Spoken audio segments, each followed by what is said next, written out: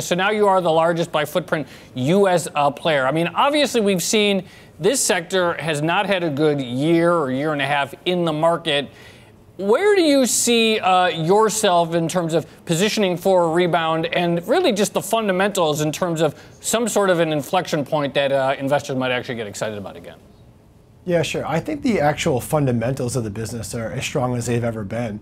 Illinois' adult use is off to a hot start. Massachusetts is picking its steam.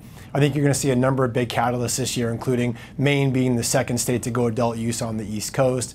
You've got governors in New York, Connecticut, Pennsylvania, all talking about adult use, and you'll likely see ballot initiatives in New Jersey and Arizona. So there are a number of catalysts on the horizon, and the actual fundamentals of the business are great, and you're going to see a lot of organic growth from Curaleaf and a lot of other U.S. operators this year. So I think the stock price will ultimately reflect the real value of these businesses as they see continued growth. So with regards to organic growth, obviously, Curaleaf has been acquisitive, obviously the Select deal and the Grassroots deal. Where do you stand right now with Grassroots, and where do you see the advantages there once that deal finally gets done? Yeah, that's a transformative deal for our company. It puts us into key Midwestern markets, including Illinois. They've got a strong footprint in Pennsylvania. So it's obviously a very good deal for our shareholders, and we're looking forward to closing that deal in the spring. We announced about a week ago that we cleared the DOJ HSR hurdle, and so now it's just up to the states to transfer the licenses. And we'll continue to look around the market to find opportunities that are accretive and a good places to deploy our capital. We did a $300 million debt raise earlier this year, and so we've got a really strong balance sheet, and we're always looking to deploy that capital to make returns for our investors. Well, what kind of areas? So, this was a vaping deal, but what kind of opportunities do you see specifically, whether it's in terms of products or the type of companies that would make a good strategic fit for further capital deployment? Yeah, well, by the end of Q2, we'll operate in 20 markets, and so I wouldn't be surprised if we do bolt-ons in existing markets. For example, in Arizona, we have 9 dispensaries. There are a number of other deals that we could look at to do bolt-ons in that market or similar types of things. There may not be any big deals on the horizon, but we're always looking for small opportunities that are accretive. When you look at the market, Joe, specifically, and just to kind of look at the demand here, there was a lot of talk about all of these states legalizing or decriminalizing to some degree. But one thing that we've seen in Canada is that the demand side didn't exactly materialize the way some folks thought it would, particularly I'm talking for recreational stuff. I'm just wondering, what do you see in terms of the demand side here south of the border here in the U.S.?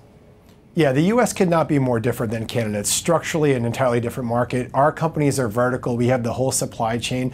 The demand is incredibly strong. Up and down the East Coast, our biggest problem is that we can't grow cannabis fast enough. The demand exceeds the supply. Illinois supply constrained Massachusetts. So consumers are showing a huge preference for regulated, taxed, legal cannabis, and that's not going to continue for a long time. So we're very optimistic about the demand side of the equation.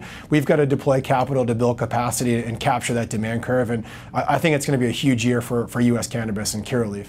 What states are most likely next to expand on the recreational side? Where do you see the fastest progress right now? Well, as I said, New York is having a very public debate. Governor Cuomo is trying to get it done through the budget. New Jersey is going to have a ballot initiative this fall. I think Connecticut will likely follow suit if New York or New Jersey do a bill. So, there's a lot of public dialogue going on and a lot of recognition that cannabis has its rightful place in our society and should be taxed and regulated. So we're very optimistic about the dominoes falling here over the near term.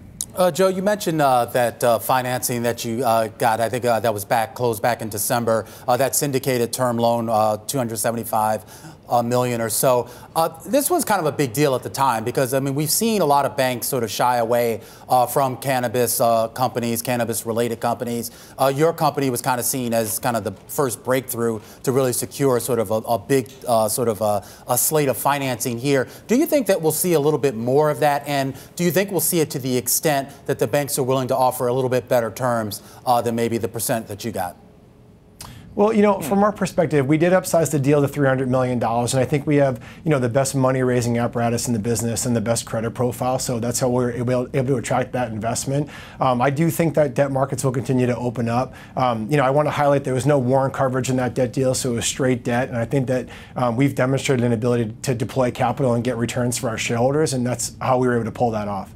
Let's talk about your demand, and you mentioned that continuing to accelerate. Where specifically? The American cannabis consumer? What are they gravitating to? What are they looking for as they learn about the recreational market, as they learn about the product? What are the trends that you're seeing just in terms of what they're into?